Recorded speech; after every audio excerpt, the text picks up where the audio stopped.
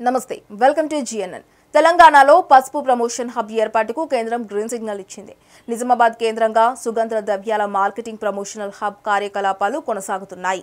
తెలంగాణ ప్రాంతానికి చెందిన అన్ని రకాల సుగంధ ద్రవ్యాల అభివృద్ధి మార్కెటింగ్ కోసం బోర్డు తరహాలో పూర్తి అధికారులతో కూడిన ఆధునిక వ్యవస్థను ఏర్పాటు చేయనున్నారు.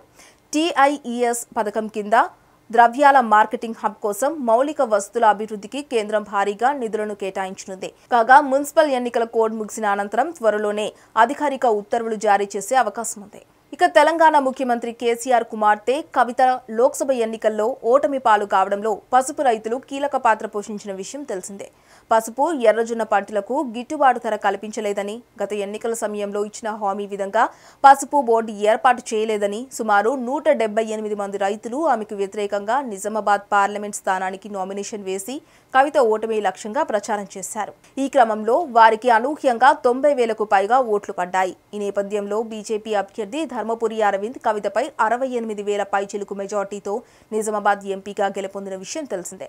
ఇక తాజాగా తెలంగాణలో పసుపు ప్రమోషన్ హబ్ ఏర్పాటుకు కేంద్ర ప్రభుత్వం సుముఖత వ్యక్తం చేయడం ప్రాధాన్యత సంతరించుకుంది. మరిన్ని లేటెస్ట్ అప్డేట్స్ కోసం GNN తెలుగు ఛానల్ ని సబ్స్క్రైబ్ చేసుకోండి. Hi, this is Suman. Please subscribe to GNN. Enjoy.